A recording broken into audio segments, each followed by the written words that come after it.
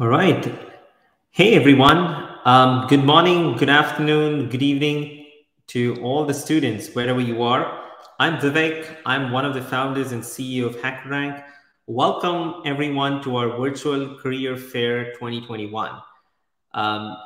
This is our second edition. We actually did the first one last year, and it was actually born out of almost like a crisis when customers couldn't actually visit universities in person. And so it really started off as an experiment for us to put up a contest virtually and invite students to participate and showcase their skills to companies.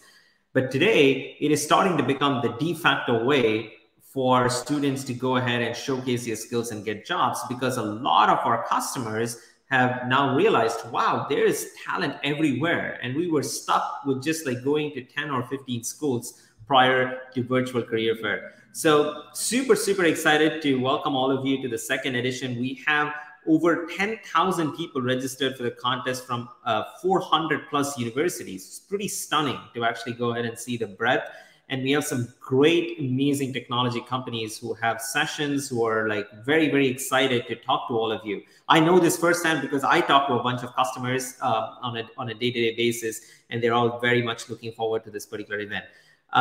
So we're going to kick off with a keynote from Professor Steven Skiena from Stony Brook University. I have I've known Steve for the last 5 to 6 years. He's actually an advisor to HackerRank, but I have known of him and his books way for a very long time, actually since my college, where I used to use his algorithm design manual as a way for me to like go ahead and prepare for interviews and like the collegiate programming contests that we used to have and things in those lines. And I never really thought, firstly, I would actually, sort of meet him in person, and never really thought that I would meet him in person and actually get him on as an advisor. And never really thought that I would meet him in person, get him as an advisor, get him to talk to the keynote, as well as give me a gift of his latest edition, the Algorithm Design Manual, which always exists right at the top of the bookshelf. Now, granted, it's been a long time since I actually coded any kind of real algorithm challenge. It's been a while, but certainly, like when I actually browse through these pages, all those memories flash back. Like, how did you do BFS? How did you do DFS? How did you do all of these string manipulation algorithms? So very, very excited. And Steve is going to talk about like, what does it take for you to actually go ahead and make sure that you're well prepared for job. Tech market is hot. Everybody is looking for amazing developers, but what can you do to make sure that you can maximize your chances and get the dream job that you want? So without further ado, let's welcome Steve. I call him Steve, but like you can call him Professor Steven Skiena. Like, let's welcome Steve on stage. Very good. Thank you very much. And thank you Vivek, for that introduction. I hope my slides are visible. If not, I want somebody to intervene. But as Vivek said, I was an advisor at HackerRank, and this is great. They gave me options. That's a good thing. And if any of you have startups that want advice from me, I'll be happy to take options from you guys. But the best part of being a professor is giving advice, actually. Over the course of, I've been teaching at Stony Brook for more than 30 years. I am often asked by students for advice about life. What should I do after graduation? How do I find what job I should get? Again, the movie picture here is from a movie many of you may recognize called It's a Wonderful Life. And it was about a guy, Jimmy Stewart, in the center, who, is a good guy, has done a lot of good for people, but kind of is frustrated and wonders, oh my goodness, what if it would have been better if I had never existed? And, in the movie, they go back and show him how many lives he affected and touched. And it's a great movie. So I encourage you to watch the movie. So today I'm going to try to earn myself some It's a Wonderful Life points by trying to tell you, give you advice that may help you on some of these important matters. If you have questions, I'm hoping we're going to have time for questions. Don't be afraid to pose them in the Q&A channel. So the first question that students often ask me is, oh my God, will I find a job? And the answer to this one is actually quite easy. Okay, I can guarantee you we all will find jobs. The unemployment rate in the U.S. is, even though we're in strange economic times, um, you know, your skills clearly rank in the top 95% of all possible job seekers. By comparison, only 90% of students graduate high school. You guys are certainly, I suspect, in general above that. If you look, you're going to find a job. So let me put your mind at ease about that. Students sometimes ask, will I get my dream job? And the answer to that, I'm going to tell you, is probably not. Okay. So long as there's competition for the dream job, somebody isn't getting the job. And, that said, so don't get yourself too hung up on, oh my God, I got to get my job with company X. Okay. I've got to, get this particular kind of a position. If you look diligently, I'm sure you will find a job that is going to provide for your needs, let you do interesting things, and help you grow as a person. Certainly, I've dealt with hundreds and thousands of students, and that seems to be what happens. Okay, fair enough. Now, if you want to start the question of, how you should look for a job, what I would say is that the biggest single thing is trying to figure out what you want out of life. Um, Many people, the immediate thing when you think about getting a job is, oh, I want to make a lot of money, and making a lot of money is good. But there are other questions that you should be thinking about when it comes time to doing a search to help focus your search in the right place. It's important to kind of understand what makes you a happy person. Okay. That may involve, you may have a geographic preference. You may want to live in a city or in the country. You may want to be near people that you love. Okay. You may be a kind of person that wants a startup and wants to be in a little team, or you may want the glow of a big company. Okay. You may have ideas of what your optimal life balance is, and this is something that at this stage in your job search you should be thinking about. You shouldn't just be madly applying to anything. You should focus it on things that you think will make you happy. um, the figure I have on the right, okay, is a curve showing the notion of Pareto optimality. So we get a little technical content here. It's this idea that there are many, many different, let's say, if you have a lot of different criteria about what makes something desirable, okay, there are many different possible solutions to what is the best, okay, and it depends upon how much you value each of the individual factors. So in order to try to find what, of all those red points, A through H, okay, all of those are optimal for some combination of preferences.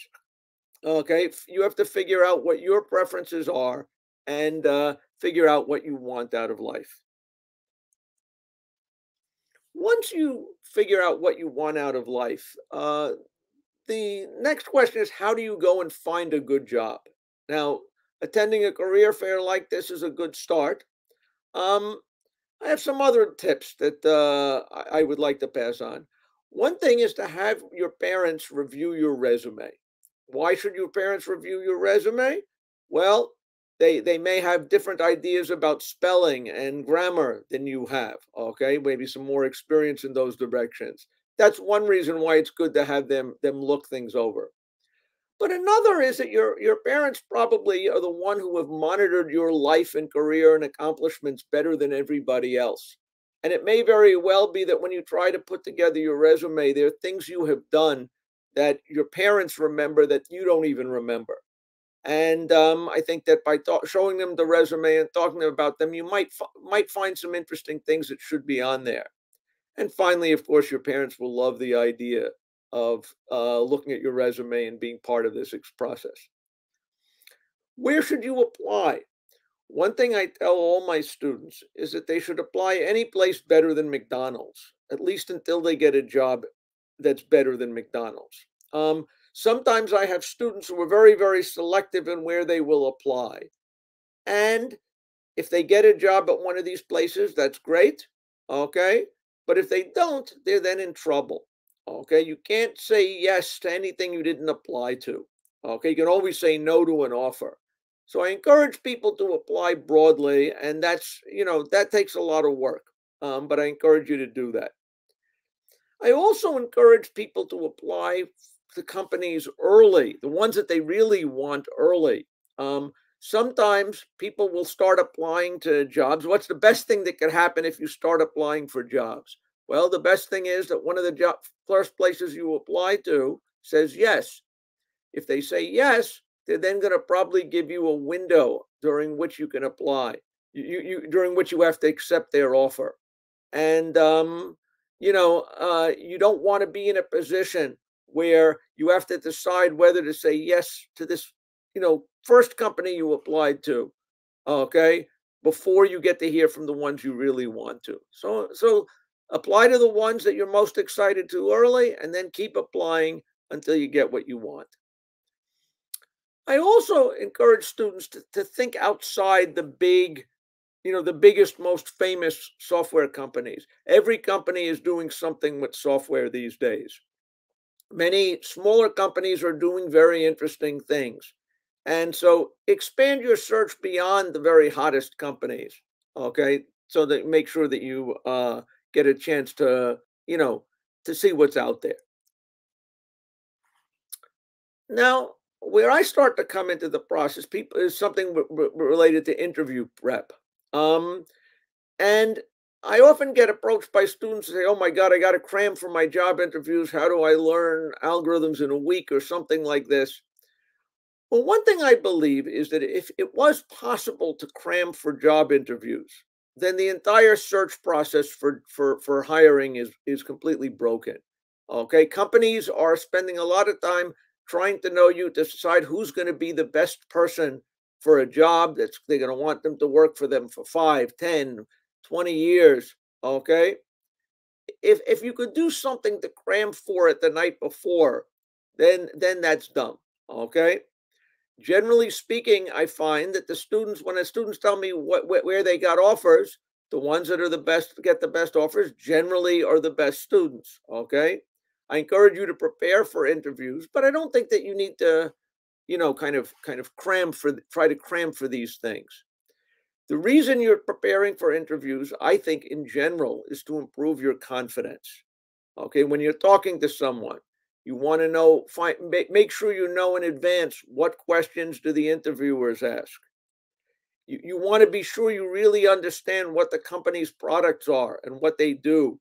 Okay, and you want to think about what questions you really need to ask them to get a good idea of what that company is and whether it's working best for you.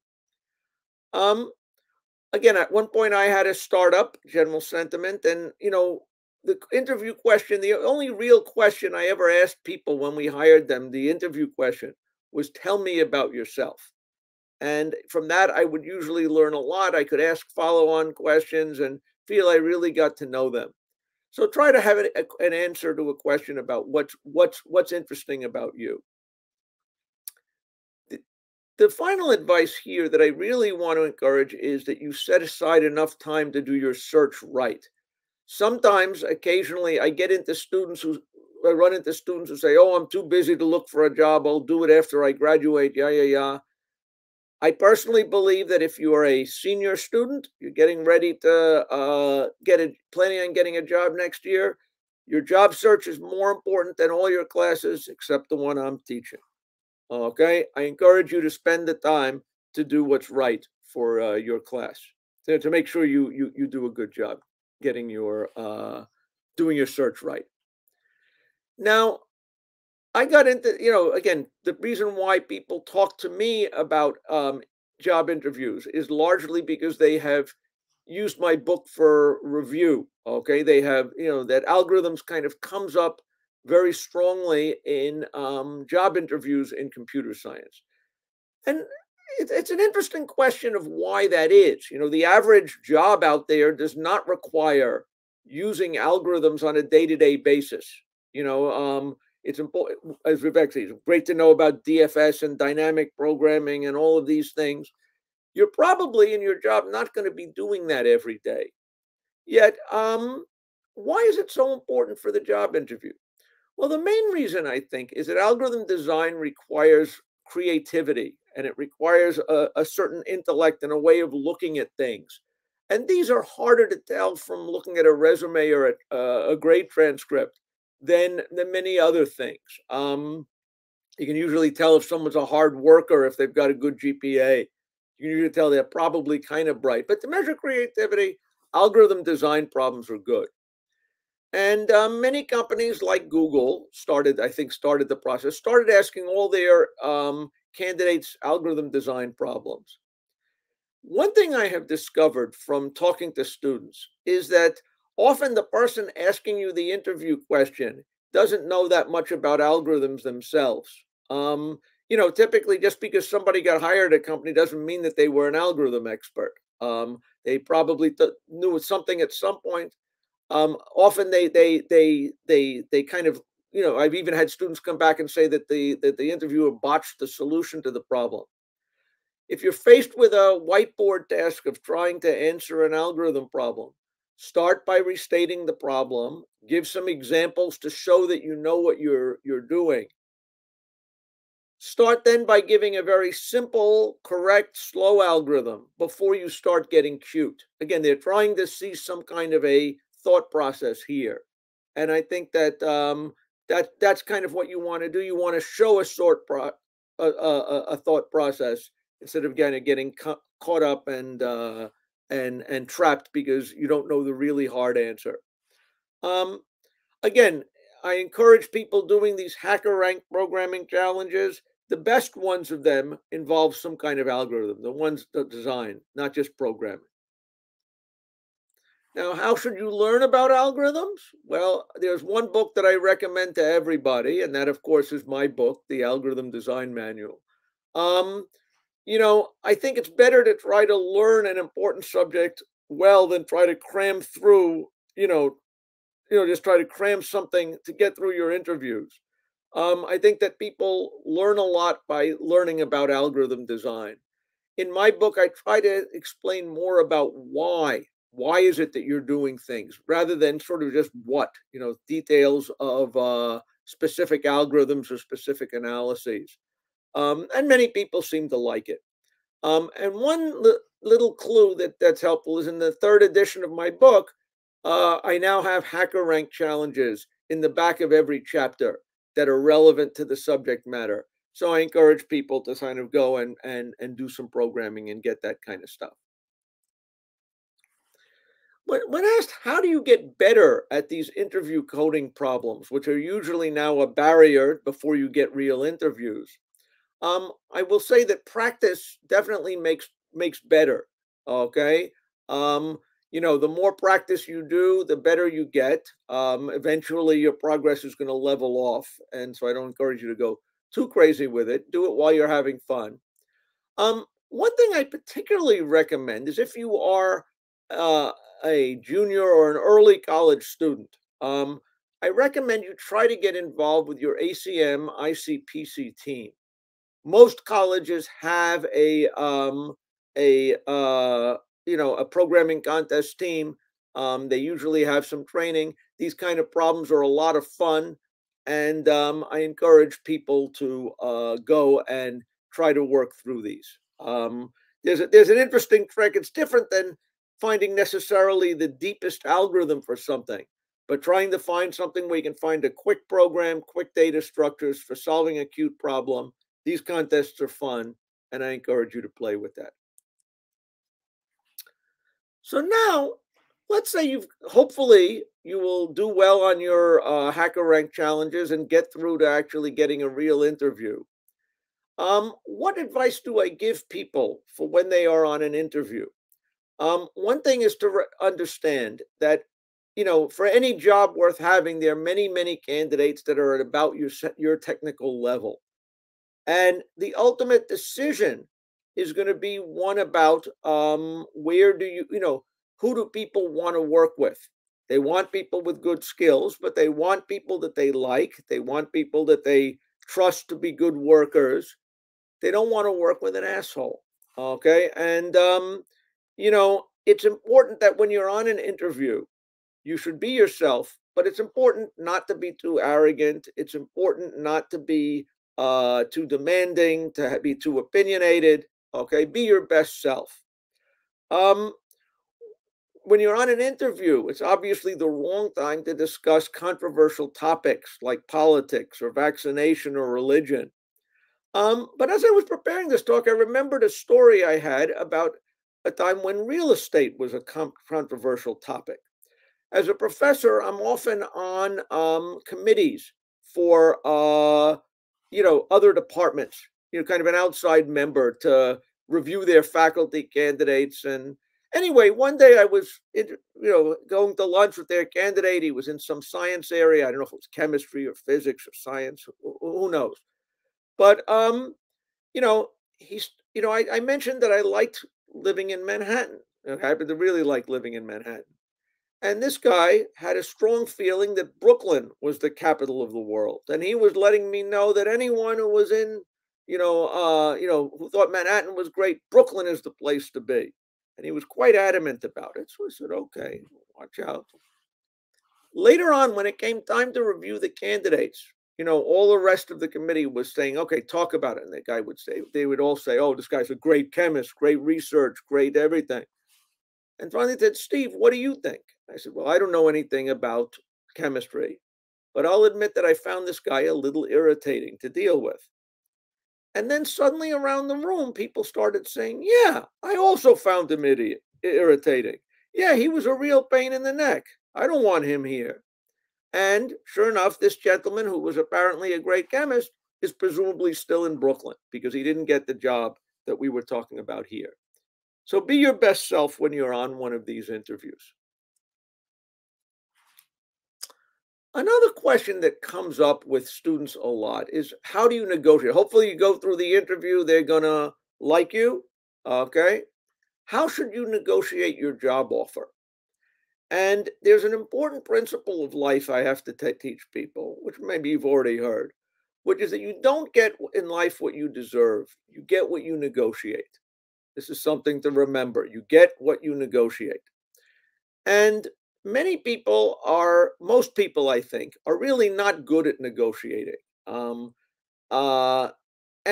negotiating is a skill that's worth, gaining some expertise at. You're going to be doing it over your life. You're going to be negotiating a job offer. You're going to be negotiating raises. You're going to be negotiating if you decide to buy a house or go into business. Negotiations are important things. If you negotiate when you're dealing with people. So how do you learn to be a good negotiator? Okay. Being a good negotiator, I think, involves a couple of things. First of all, it involves having a philosophy of negotiation. Okay.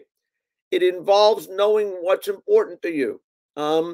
And what I'd like to recommend is this book called Getting to Yes. This book, Getting to Yes, by Roger Fisher, is it's a paperback. It's not that hard to read, but it tries to establish a philosophy of negotiating that I think is important for people to, it's important for people to have a philosophy.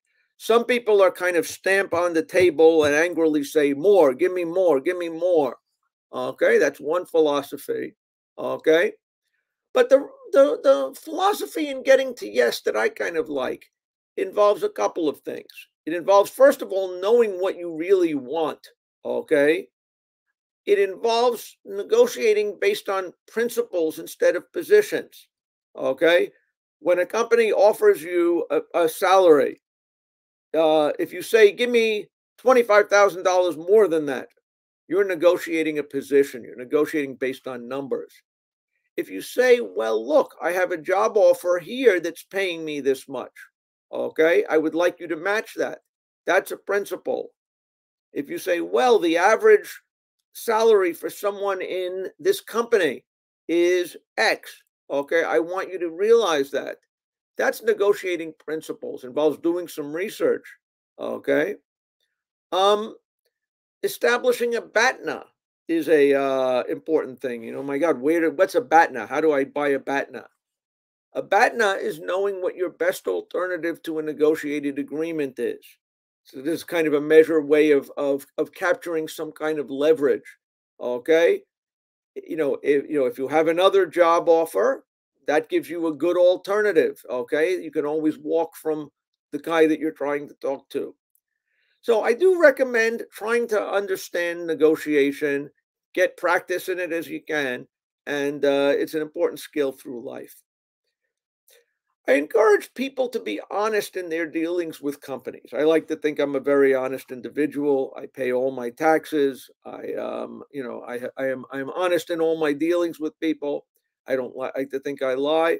When you're dealing with a company, I encourage you not to lie until they absolutely make you. Okay, and what does that mean? Again, on some level, if there's a company that just gives you the first offer and you don't have any other offer, do you say yes? No. If you're convinced that you're going to get other offers later, you turn them down. Okay, but again, ultimately, getting the right job, making sure you go to the right job is more important to you than it is to the company that you're going to be going to. And again, I encourage you to take agreement seriously, but I don't encourage anyone to make themselves a martyr.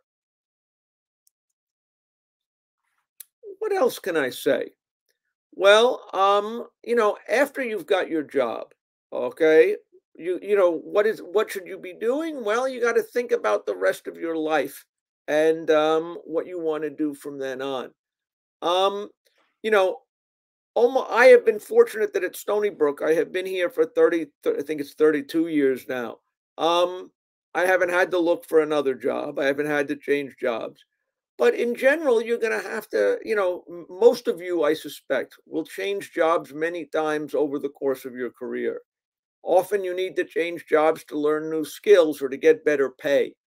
Um, you know, Sometimes people fall into a trap where after they work for, a company for 10 years, okay, what you've been really doing is learning the details of one particular product at this company, and you may know all the whiz bang things about the internals of the software that you're actually working on, and this has a value to the company until they decide to dump that product, until they decide that maybe that product isn't doing so well in the market anymore. Okay, so, I encourage you to make sure you know what's going on in the world, what technologies are in demand. You should know what your friends are doing. Um, Again, you may not believe this, but at some point you're going to turn, I'll say, 40 years old. Okay, and you know, I found when I turned 40, many of the computer science people I grew up with who went into industry suddenly found their skills weren't as good and that the job that they were doing wasn't so exciting anymore, and it wasn't clear that there were options really to keep going. Okay? You have to wear your tennis shoes in this kind of a world. So keep learning skills, look around to look for chances to move in your company, okay, within the company. Don't be afraid after a small number of years to look out for other opportunities. Okay, it's important not to show a loyalty to the company that isn't necessarily returned. Okay, any questions? The question that I probably get most as a college professor about life and what to do afterwards is the question of whether I should go to graduate school. Now, graduate school is, I think, a great thing for the right students to do. Um, it's a way to get a deeper technical background. I find that, our undergraduate computer science students get jobs. Our graduate students with master's degrees and PhDs, they get jobs. The jobs that the graduate students get are often more interesting and more exciting. Okay. And that's because they know more technically. Um, Now, when there's times later on, maybe after you've been working for many years, when you kind of realize that your technical skills are atrophying, and then it would be good to go to grad school. But it's often much harder to go to graduate school once you have a family. Okay, I don't see too many of our students coming back.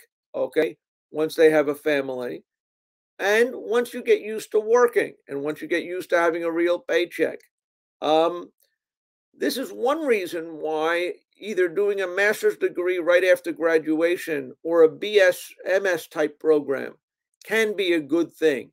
Um, you know, I think that in general, if I say who should go to graduate school, I think of the students that are in the top 30% of their graduating class, these are students who should seriously consider going to graduate school. Um, Earning a usually people will go back for a master's degree, and I think that that's often a good thing. Again, I teach at Stony Brook. We have excellent master's programs and PhD programs if you want, but so do many other schools. Um, One of the lessons that I find of life that was important at after grad school is that you learn something about living poor. Okay. After your undergraduate degree, you'll be sort of on, many of you will be on your own sort of for the first time. Maybe there will be a stipend that you'll be earning while in graduate school to help pay the bills. Often people learn that they can get along with a certain amount of money and they can have a roof over their head and they can eat and on let's say just like a teaching assistantship. And this is a good lesson. Um, some students may be interested in PhDs. I think PhD programs are great if you want to do serious research, if you want to teach. Understand that a PhD program is a 5-year commitment. So if you're this is a job fair, most people going to a job fair probably are looking for a job. Some of the a PhD probably is not in the cards for most of you, but it is something that you know is something people can do, and I think it's good if they can do it. What other life advice can I offer people? Um, First of all, I will tell you to save your money. Now, after this is done, hopefully you've got a job. Hopefully you've got a good job. Your job probably comes with a 401k program, gives you a way to save for retirement. It's important that you learn to save for retirement. It's important you learn to save your money. It gives you flexibility, among other things, if you need to go to graduate school later. It's also the case that you're probably going to need that money more when maybe later in life when you have a family and stuff like that. What should you do with your investment money? I am not really an investment counselor, but I can tell you that a lot of people play around with their money and they use Robinhood and all these kind of active trading things, and typically they don't do as anywhere near as well as they think. Um, the stock market has the property that it's kind of like a gambling system that's rigged in your favor. If you put your money into a general index fund, something like the S&P 500, and you leave it alone and don't mess with it, by the time you need the money 10 years later, 20 years later, 30 years later, you may be surprised how much is there. Okay, so I encourage people to do such things. Many of you, as part of your job offers, if you go for a company, the company may give you stock or give you options. And that, of course, is great. One thing that I encourage you to do is if you're working for a company, the moment they actually give you stock, I think that's a great time to sell it. Why? Well, first, you should take that money and put it back into one of these index funds. So I certainly think you should be saving and investing. Um, but there is risk if you have all your money invested in some sense in the same company that you're working for. If you are working for a Digiscam company or whatever you're working for, and they start to run into financial trouble, both your job and your savings would be at risk. You want to diversify that. And so that's the theory over there. What other advice can I give you? Well, I'm going to encourage you all to choose the right life partner. I'm going to encourage you to have kids. I'll tell you don't do drugs. And I will encourage you to wear sunscreen. With all that, that's basically all I have to say at this point. I hope it is helpful, but I hope it starts some questions about. I'm happy to talk anything you want about life, algorithms, anything you want. And at this point, I turn over to questions. All right. Thank you, Professor Skiena. That was some really great advice. I'm sure everyone in the audience can take something away from that. Let's go ahead and get some questions from the audience here. All right, first one is from Kalida. What is the best way to highlight your strengths if you feel weak technically? Okay, what's the best way to highlight your strengths if you're weak technically? Well, first of all, you're this may get back to the thing about talking to your mother and father. Okay, there probably are other accomplishments that you have, okay, that are worth noting there. If you're weak technically and you're applying for a technical job, the best recommendation is try to get stronger technically. And this may involve self-study. Again, if you're weak in algorithms, I tell you how to self-study. Okay, that's why I've got a book, and that's why my lectures are on YouTube and stuff like that. Um, but recognize that there's a variety of different skills that companies need. Okay, technical skills are important for certain classes of technical jobs.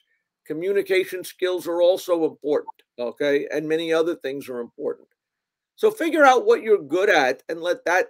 My instinct would be let that lead what you're going to be applying for.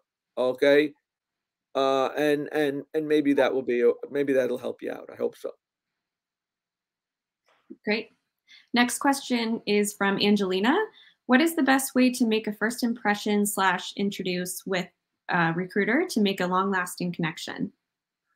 Okay, what's the best way to make it a good first impression? I don't know if I made a good first impression here or not, so maybe I'm not an expert. But what I would say is, to a certain extent, I encourage you to be yourself, and again, as I say, your best self. Um, you want to show that you're interested in what the other person is saying. You want to know that show that you're interested in the company. That ideally means that you know something about the company and what you're doing, okay, what they're doing, okay, and have a reason why you're interested in this company, and they can communicate that to the recruiter, okay. But basically, the recruiter is going to be looking for someone who is a good, going to be a good addition to teams.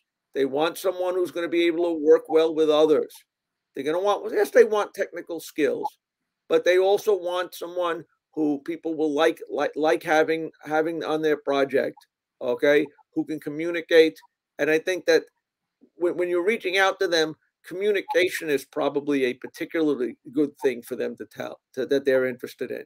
So again, if you're doing it by text, make sure that you don't have horrible spelling and grammar, and that you look like someone who can communicate.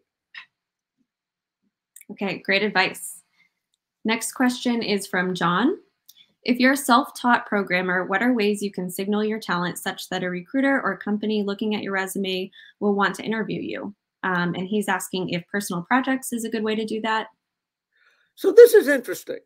Again, obviously, I'm used to dealing with college students, and I am used to dealing with computer science students, and so the way that they communicate what they know is usually through their degree.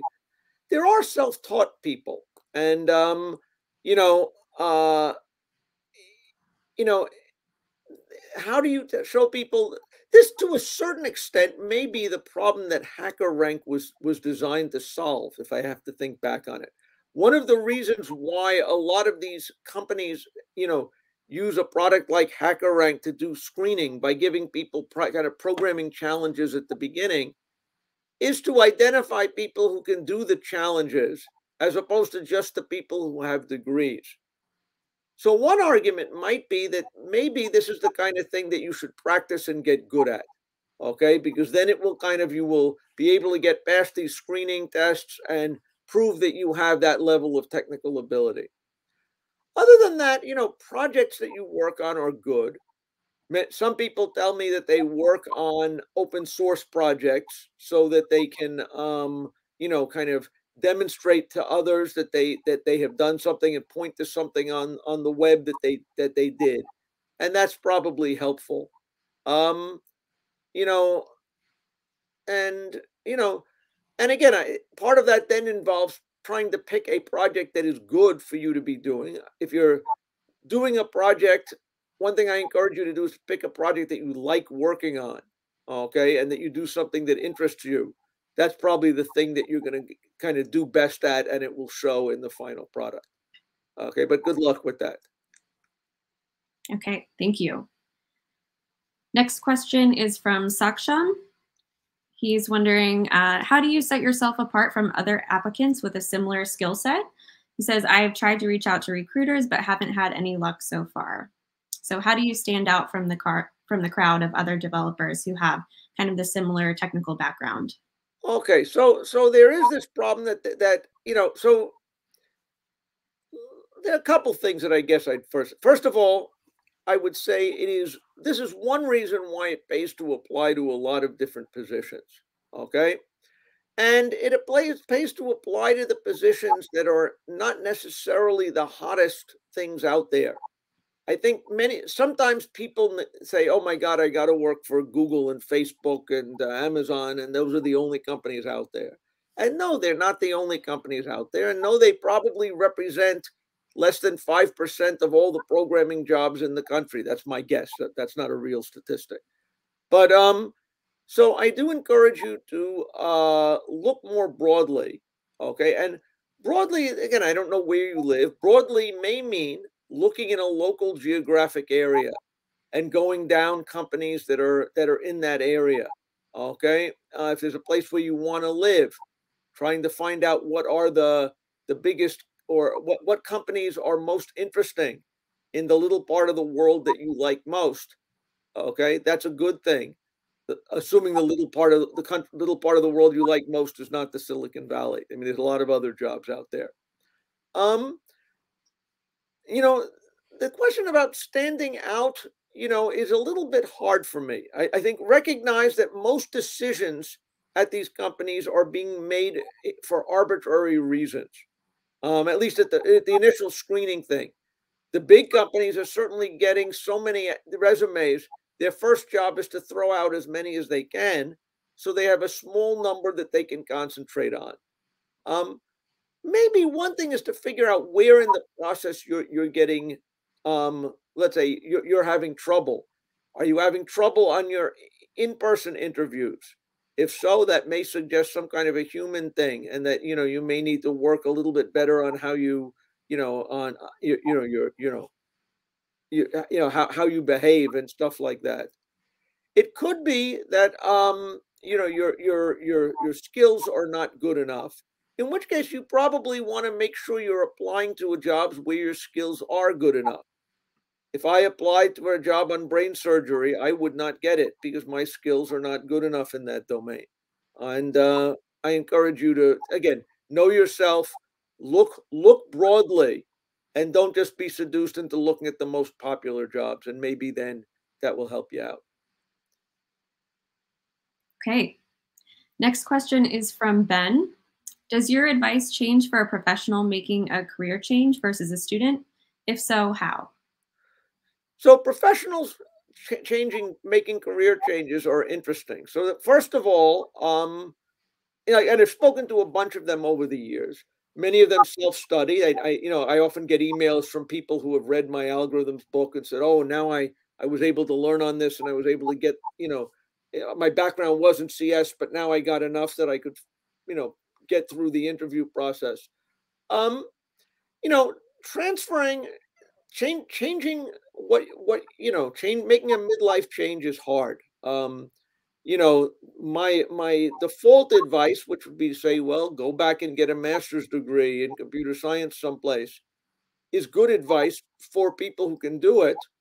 But that may not work if you have a family. That may not work if you need income and you can't take 2 years off or a year off to go and do these kinds of things. What I would probably say is my initial thought is if you're looking for a career change, a really kind of a change in direction, maybe the right thing to do is to start small. So I'm kind of imagining that a lot of companies have hard times hiring software developers.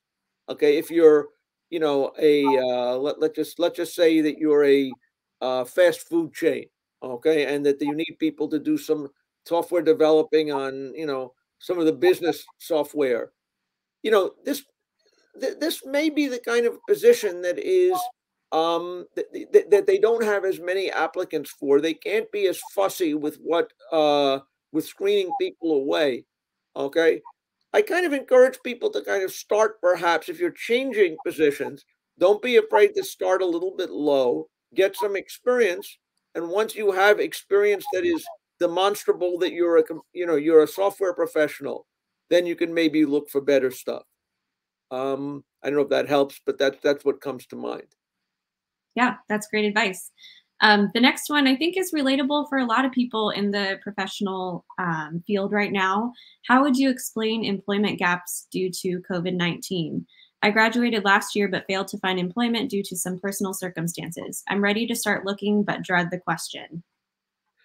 So, obviously this is a weird time in the job market. On one level, unemployment, seems relatively high, by historical standards or recent historical standards. On the other level, you hear companies really screaming that they don't have enough employees and they can't find people that work for them. You know, and again, I guess I don't really have any real insight into this. My sense is this is actually a pretty good time to be looking. If you are a software person, this is a good time to be looking. If you looked a year ago, the world looked like it was ending a year ago. And so there was a great deal of uncertainty, and companies were probably not hiring. They didn't know what they were going to be doing. It's hard for a software company to bring somebody on board remotely. Okay, it's a lot easier when you can, work with them closely and stuff like that. But my instinct is that the world is getting ready to start again. And so I think that even if you had a tough time a year ago, I do think that my instinct is this is a good time to be looking for a job. And I certainly hope you guys are going to be able to do that. Any other questions? Yeah. Yeah, so next one is, I think, also very relatable to this audience. How to get around the chicken and egg problem of you don't have enough experience for a job and you need a job to have experience. Right. So my brother, okay, once was ranting and raving about something. He got a book on how to build a good resume, and he says, "God darn it!" He says, "Why is it that all the people in when they use as examples for how to write a resume, all these people have great backgrounds? Okay, it's easy to write a resume if you cured cancer and started three Fortune 500 companies. What about how do you write a resume when you have no accomplishments?" And you know, this is one reason I guess I made the recommendation about asking your mother and father, because I think that you may have more things to put on your resume than you think. Um, I do think that internships and starting with the jobs you can get are actually good things for working your way up. I remember my first job was, I was, backing up disks on on a computer system. It was a very, very, low tech kind of thing. But I learned about the world. I had a line to put on my resume, and that helped me get the second job. So, you know, the main thing that I'd say is that it's about looking broadly and not the trap that I sometimes see people do is that they only apply to the most obvious companies. Okay. And looking at once you have, let's say, a focused area, let's say, like you want to live, if you want to live in a particular area, finding all the companies that are there, there's a range of jobs that involve computing that any company will have. Okay, from relatively low tech things to interesting software development jobs. And at the very, very beginning, I encourage you to find what you can get. You can always turn a job down, but you can never get a job that you didn't apply for. And so apply, to small places. If you're at a college, there's a career fair. There's a what you call it. There's almost certainly a career center at your college. Often these things are good even after you graduated. So if you go back to the company, the school that you graduated from, and said, I was there X numbers of years ago. Do you have any services to help me? Okay, I think that they will generally listen to you and may be able to point you to opportunities in a local area that you may not have thought about. Okay. Thank you, everyone, for the great questions. We have time for just a couple more, I think. Next question is from Jason. How much time do you think should be devoted to algorithms/data structures studying versus building projects and networking for students and graduates? Okay, so the question of how do you allocate your time? Okay, when you ask yourself, should you know about algorithms? The answer is yes. Should you know about systems? Yes. Should you know about everything? The answer is yes. And that, of course, means you can't devote 100% of your time to everything. This is a question people have to kind of ask themselves about what their background is. I personally believe that breadth is better than depth. If I have to pick one of these things, I think that knowing more about a wider variety of things is, in general, I think, more useful than being a super expert in a concentrated space. Not everyone will agree with me on this, but in a world where people change jobs every few years, okay, it's because you kind of are going to be needing different skills and different worlds, at each place. So I think that breadth is actually a good thing. How much should you study algorithms? It probably one thing I would say is I kind of think that someone who spent a week with my algorithms book would know algorithms much better than when they started. Okay? Does that mean that they're a pro and they're going to be able to do everything? The answer is no. But I do believe that in a field like that, in a solid week of studying, I think you can, again, I'm assuming you've had a background in data structures, basic programming things. I think that a dedicating a good week is will teach you something. Obviously, I encourage people to take an algorithms class at their school if you're still in school. Okay, but if not, it's something that one can read and self teach to a certain extent, and hopefully that helps. Okay, let's take one last question. What kind of questions should I be asking employers about their engineering organization to see if the company is a good fit for me? Okay, that's an interesting question. First of all, I think that asking people what they do is, what they do and how they spend their time is actually interesting to know. I think that, there are a lot of different jobs in the world and industries in the world that are interesting. And trying to find out what is interesting about I'm not kind of assuming you're interviewing at a company, okay, and you're talking to the people in the company, finding out how they spend their time and what they do and how they like working there and why they like working there. These are probably good things to tell. One of the disadvantages of living in a COVID world is that travel has stopped and that we're doing all these things by Zoom. I think it's probably extremely hard to figure out what goes on in a company by Zoom. Okay, I think that there's a certain level of personal interaction and roaming the halls and seeing how people are, that is kind of important. So one question that I think I would be asking at one point, certainly if I had a job offer, even if it was virtual, is there a way that you can fly me out there to actually see the joint? Okay, because I think that getting a sense of what is actually happening at a company is important. These are questions for informing you. Informing yourself. You should have some idea of what you want from your career and life, and what are the things that are important. And the real question is, are these being kind of met by the lifestyles of the people that you'd be working with? And I think that talking to them on a friendly, informal basis, again over a meal, is often a great way to do that.